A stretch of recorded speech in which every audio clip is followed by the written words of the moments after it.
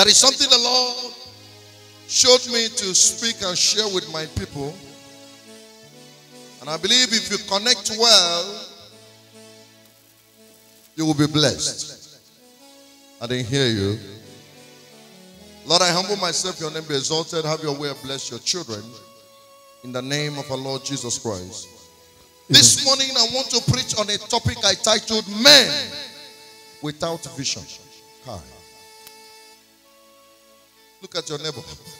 Say neighbor. Look him, enter eyes. Say neighbor. Men without vision. Women without vision. At this time I'm referring men in the word of generally, okay? So, men without vision. If you have a walk, be careful how you walk with man without a walk. Let me repeat it again. If you have a walk, be careful how you walk with men without what? Walk. They can make you lose your work and they have nothing to lose. Somebody said they have nothing to lose. They have nothing to lose. You know, the Bible said it already.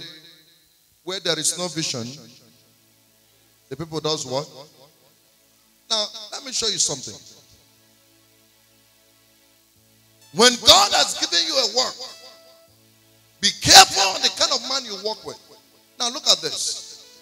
When you refer work, let me use this as an example. This is the work the Lord has given to you. And it's your business. Now, at the process of you having this work in W-O-R-K, then you have people, come here, humming. Then you have people that you are very close to, that you walk with. The next walk there is W-A-L-K. Now this walk is W-O-R-K, walk. And this one now is walk. Now, you have a walk as a man, and eventually you have people that you walk with, but those ones you walk with have no vision. But you who already has a walk has what? A vision. Now, I want to teach something mysterious this morning. And I want you to get connected and understand the mystery so that you can, in your life, begin to understand why a lot of men fail. There are so many of us the Lord has blessed with works. The Lord has blessed with a good handwork, good businesses and all that. But a lot of problem that has happened to them is the kind of people that surrounds them.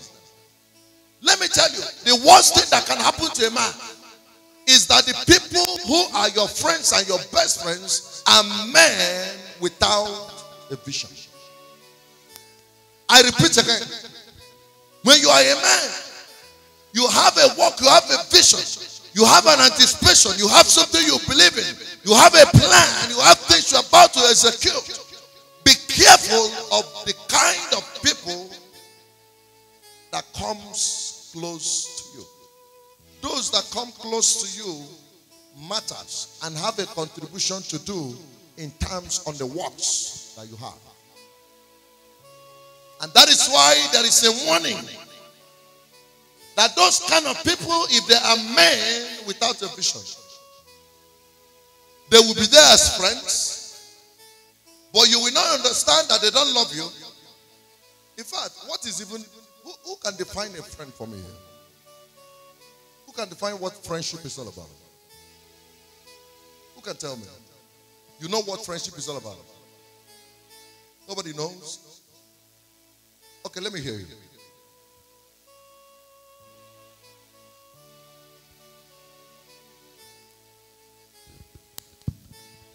A friend is someone who you share your secret with.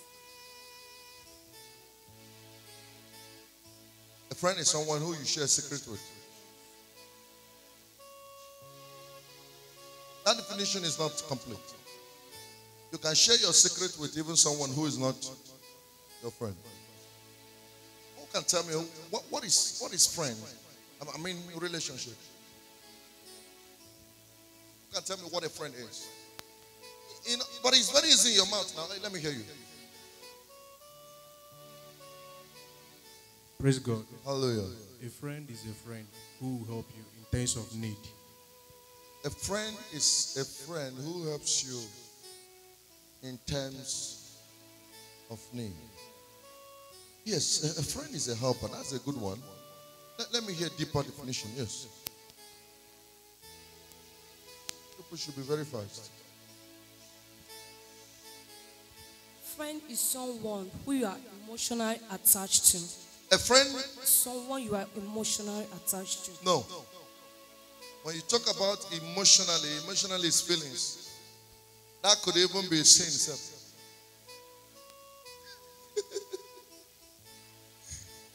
Let me hear. Yes. Praise the Lord. Hallelujah, man. A friend is a person that you trust and share your secrets with. You trust. And you are close to the person.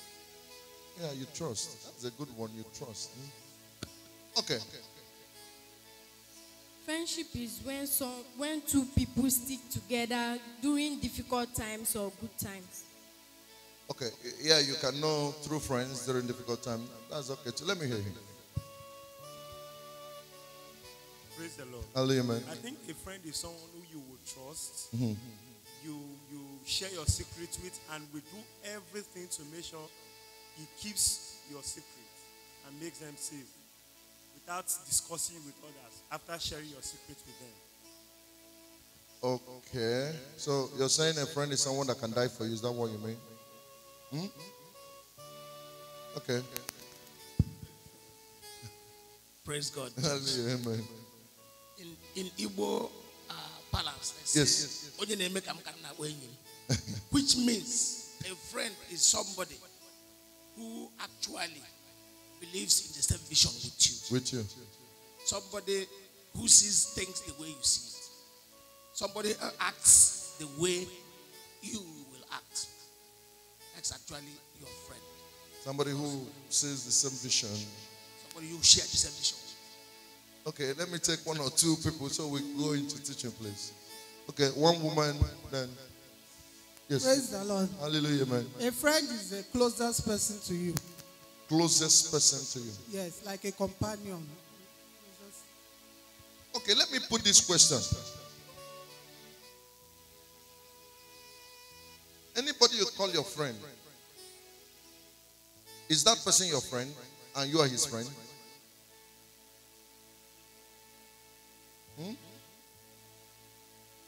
Let me rephrase the question. I call him my friend. Bro Mike is my friend. Does it mean as Bro Mike is my friend, I am equally Bro Mike's friend? Oh. What did you say? It's my friend. Sir? Huh? Good friend.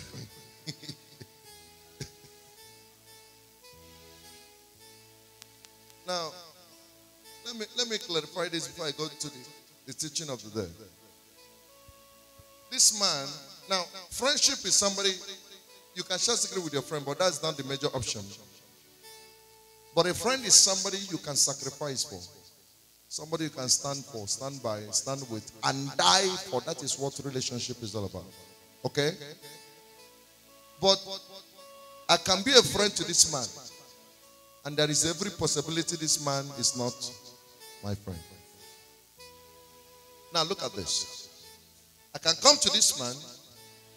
Anytime he has a problem, I contribute.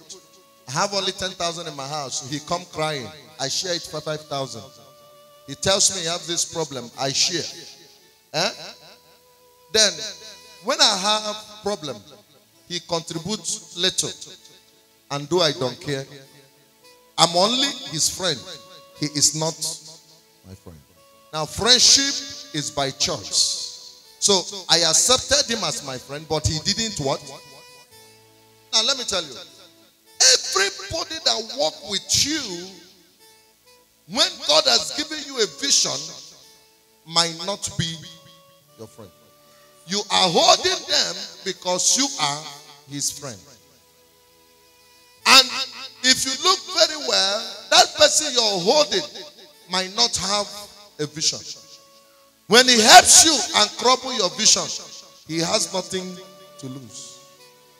And that is why if you want to walk on the works, the blessings and the gift the Lord has given to you, do not be too kind. Being too kind has destroyed a lot of great men. Because it's not every hungry dog you see on the street is hungry. If it's not every hungry dog in the street is looking for a strength to bless you. There are hungry dogs, you will feel the bone, they will get a strength and they will bite you very well.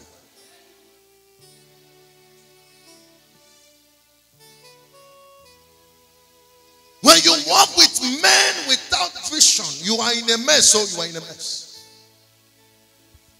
That is why when you say he is my friend, look well, brother. Before he crumbles everything about you. There are people who are your friend because of your kindness to them.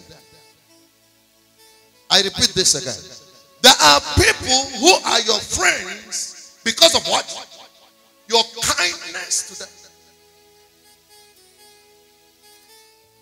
There are people who do not have vision at all, and what they do is to find a place they will perish.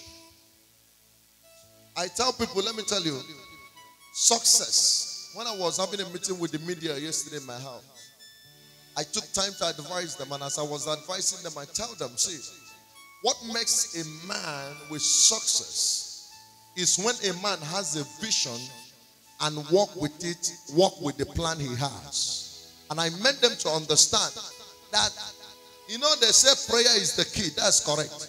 But when you come to church, as you are praying, you say, God, I need the miracle. You begin to shout. After praying, you go back to your house and keep your leg like this and say, God, I'm waiting for my car. God punish the devil. No car will come.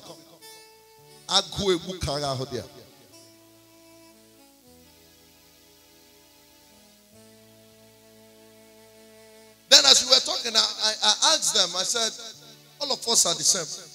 I said to them, how long have you guys been in Lagos? They told me, some said they were born. I told them, I don't think I've been above 12 years in Lagos. I was born in Lagos, and as a baby when I was born, I went back to the village. So I'm not a Lagosian. I'm a son of Abia. Now, I returned when I grew up, and I've been in Lagos 2 years. And I came to Lagos with Ghana. Let's go. Then I told them again, I said, remove prophet. That's the title in my name. Because what I want to explain now, you people will say, because you are a prophet. Is that correct? I said, because you people will say what? Because you're what? It's not all about being a prophet. Because you can equally be a prophet without a plan. You can never succeed. I began to share my testimony. I began to count the few properties I've bought. I began to count my physical prosperity, my spiritual prosperity. I've told them even in the village I've built up. I've begun to make analysis. I said, and there are people who has equally stayed in Lagos for 20 years. They have not even been able to leave one room to go to another room. I don't know if I'm saying something. What I'm saying, does it make sense? Now, I said, when I'm saying it, I keep saying, remove prophet, because all of you will be saying, hey, you'll be prophet. You'll be prophet. There are people who can even prophesy, still, even to pay one room today is what? Problem. Sometimes some people pray and they do not have vision.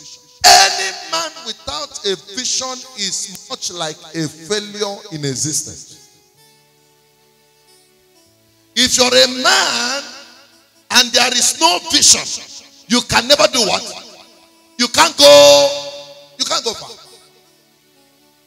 Those who walks around you, take me to Genesis chapter 4.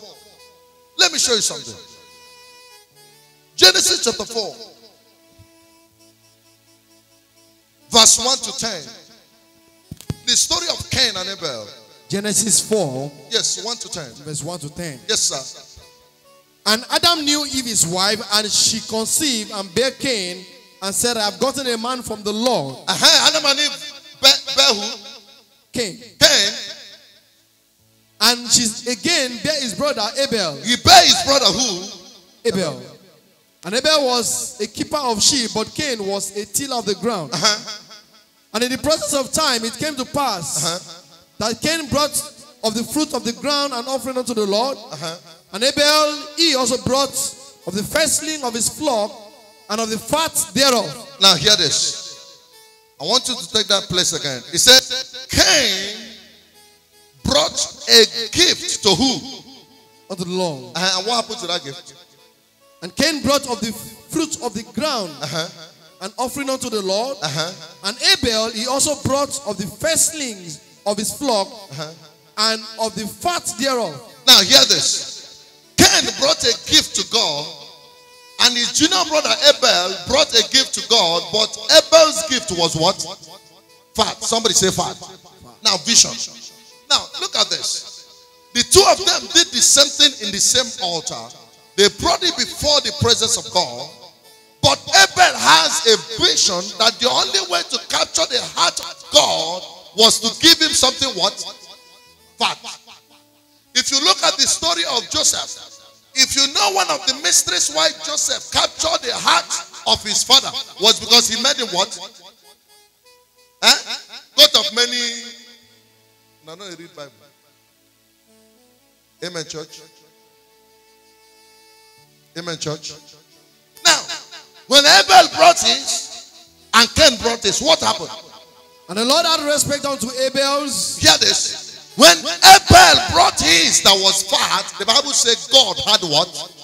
Respect unto Somebody Abel. say respect. God had respect for what Abel does what? Did what? Brought. Yes. And his offering. But unto Cain and to his offering he had no respect. But on the one Cain brought, God did not have what? Now look at this. What was the mystery here? The mystery was that Abel had a vision, knowing that for me to achieve this, I have to do this. A lot of us don't have vision. There are people here now that if I give you 500,000, if I give 3 people for 500,000, you'll be shocked that out of that 3, one person might come back to show you what he achieved. Abel saw ahead of Cain. I can capture God's heart and I can receive this. And this is the way I will do it. That is plan and focus and vision ahead of time. There's 2 of my boys in the east. Anytime I'm in the east, they follows me. One drives me. One follows me as my orderly. Something happened. There was a day I was leaving. They were to drop me at the airport. As we were going, I gave the other one, because the other one is my brother, far brother. I gave him 20,000. Then I gave the other boy 20,000. Then, I went to the airport and I started coming back to Lagos. Last December, I went home. I saw 2 big,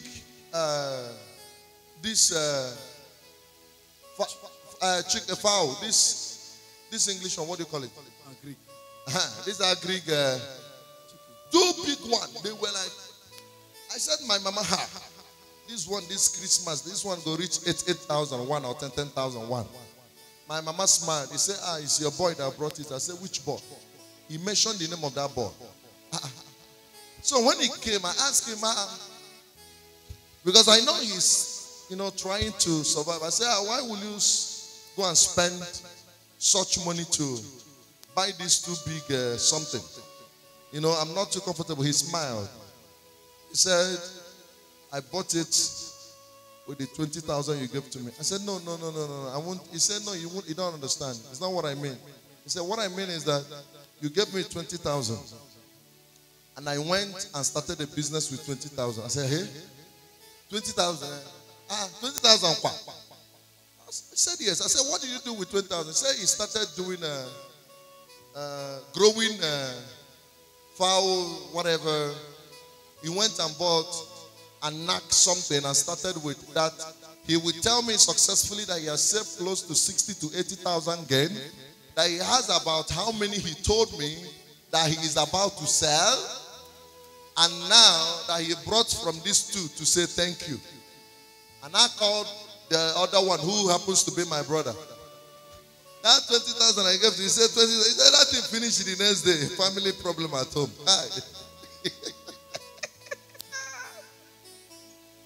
It's not funny.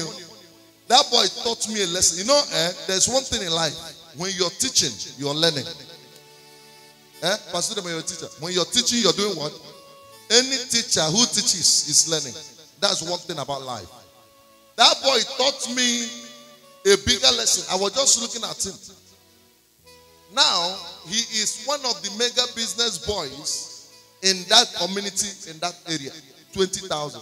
So the last one we were coming back, I gave both of them about 130,000 to go and share. Now, after 3 days, he called me. He said, you know, go call your brother. You don't carry that money, carry woman, come out. Now, look at this. The other one is my far brother. He is just my schoolmate. The other one that is making his achievement is just my schoolmate. Amen. And he don't live in the village. He lives in Aba. But you know, Aba house is not costing. Maybe you can get one room and all that, you and your family. But what is shocking me? What is shocking me is that the boy has what? A vision and is looking for a ladder to climb. So any little platform you give him is turning that boy to. Let me tell you, I was discussing with somebody and I told him, any day I wake up now and give that boy 1 or 2 million, give that boy 3 years, you'll be shocked. He will bring a car for me to bless. A lot of us here do not have what? A lot of us do not have what? There are even some people that I can give 1 million now, and you will be shocked. Within a month, they will tell you, the way Nigeria is, what is even 1 million? And there are people you give 1 million within 6 months, they will come back and tell you, Daddy, we bought 2 buses. From that money, how come? And I have discovered that one of the things that can make a man to succeed is when a man has what? Vision. It's not all about doing 6 to 6. No matter how much 6 to 6. No, there's one thing I saw on social media. They said somebody was doing dry fast and one student. You know social media, I don't know if it is true. I don't know, since it's social media, I know they believe that anything, any lie, anybody can stay in his bedroom with 100 naira data and post anything. But one day, and say the family, my brother, God answers prayer. But I have discovered that when God created a man, there is so many things he put in a man that you do no longer need prayer to solve it. Hello? Any day you see me do fasting, that means that case is too tough. So in terms of prosperity and success, brother, you must have what? You must have what? Do you know there are people here now? Now, if I just go to this altar and I said, God told me to give 5 people to 250,000. There are people that will go home with that 250,000 by next Sunday. Shame. If they know the shame, they will still come back to you. Isn't it a laughing matter? And tell you, Daddy, the way it is now, my landlord wants to slap me. Then the 250 say, there was some debt, there was some. Let me tell you, there is nobody on earth that does not owe. No matter how rich, even federal government is. I didn't say you should go and start owing people. Amen, hallelujah. Amen, hallelujah. But you must have to understand. There was a boy here, I think Sister Ngozi, you know this boy, Sunday. Sunday, bus driver. Sunday, when Sunday met me in Kilo Branch, he doesn't know what to do. Sunday, what do you do? He said, I'm a conductor. What is the problem? He said, I have problem, house problem, this one. I said, how much do you make? He said, you know, conductor, now we can make 4,000, 3,000, we eat food. And I said, your problem is because you do not have what? A vision. Sunday, which account do you have? He said, account, bank. He laughed. I think he's from Ebonyi or somewhere. Ebonyi State. I said, what? He said, account. I don't have account. I said, Sunday, can I mentor you to be a big man? He laughed. He said, yes. I said, I want you to continue to be a conductor. Don't resign. He said, I said, yes. Now, Sunday, tell me how much you make every day when you go to work. He said, okay. Now, he took my number, took his. We started talking. When Sunday goes to, to do conductor work, he makes some money. Sometimes he say he makes 6,000, he makes 3,000, he makes 4,000, 5,000. Then I will tell him, Sunday, he said, yes, sir. I said, divide that money into, keep one part aside. The remaining part, manage it. See it as the only money you have. Let us give ourselves a target of 1 or 2 years. We continue. Once in a while, he will come to night vigil. Once in a while, you won't see him. He comes to more of counseling. You know, those kind of things. I keep petting him because he's not this kind of person that goes to church. But he believes his problem was overwhelming, that it could not be solved. He said, I know God is using you. I said, this one is not prayer. You have an opportunity to succeed. The problem is you have lack of vision. Sunday started saving. A time came, he called me and said, Daddy, that money I'm saving has risen. It don't pass 300,000. I said, Sunday, continue. He now told me how much he has saved. I said, Sunday, I said, go and buy a bus. He said, I said, go and buy a Tukumba bus. He didn't buy, I think the one he bought that time, I think is second hand. He went and bought. He brought it. There was a program, I think 2 years or 3 years convention here. That bus they were using to convey both the Suya people, cheer and all that. It's his boss. You know, he didn't charge money, he was doing that. Now look at this testimony. That boy bought what? A bus. When he came and I blessed it and I told him, he told me, I said, now, son, he said, yes. I said, you have bought a bus? He said, yes, sir. I said, who will you be? And I said, a driver. I said, a lie. Sunday, you are still a conductor. He said, I said, shut up, my friend. You are still what? He continued as a conductor. From that conductor, Sunday bought another. Now, as a conductor, as shouting, my two Oshodi, my two Oshodi. Some people will say, oh, Oshodi, get out from there. The person telling you to get out do not have a tire. You're talking to somebody that has 2 buses. A man with vision and a man without a vision. The problem is, when you tell somebody, most especially our fellow youths, when you tell them, give yourself a target of 2 years or 3 years, he will say, three. And you will say within an particular eye, that 3 years is what? With the speed, it will look like there is a machine. Let me tell you, any business you're doing, if you want to succeed, I don't need to pray to tell you what you will do for you to do what? It's all here. I know how I can rebrand somebody that sells clothes on the street and you become a mega businessman. I'm saying something here. Everybody that fails, in fact, the problem in Africa now is that all the failures is now attributed to the village uncle. Hello? All the failures now. And they don't remember that as we are growing, we are becoming equally village. Am I saying something here? Very soon, they will say, one of my uncle, that one, the pastor, I don't even know which kind of prophet. It's only him that is prospering. That man wicked. I don't do anything.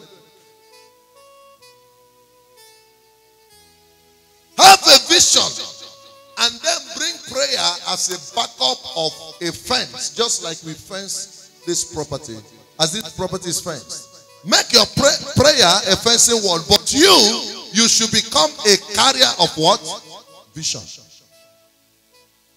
And the worst thing that can happen to you is that you who carries the vision now have somebody who always walk around, who always comes to your house that has no tie. Okay,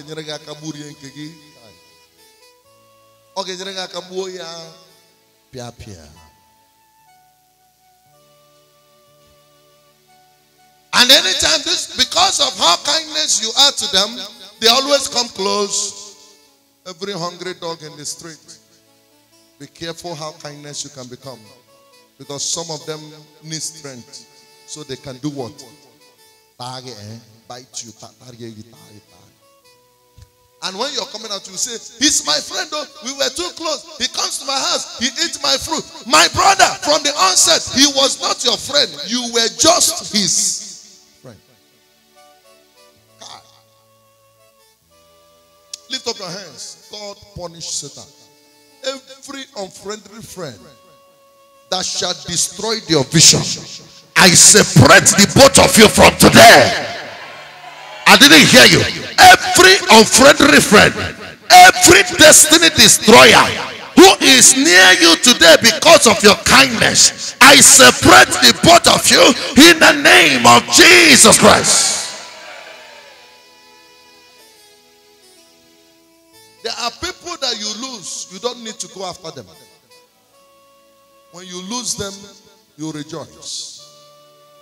It is better you are far away from a destroyer than you are close. Some people will say, I am holy. I'm a child of God. Well, let me walk with it. Let me forgive him.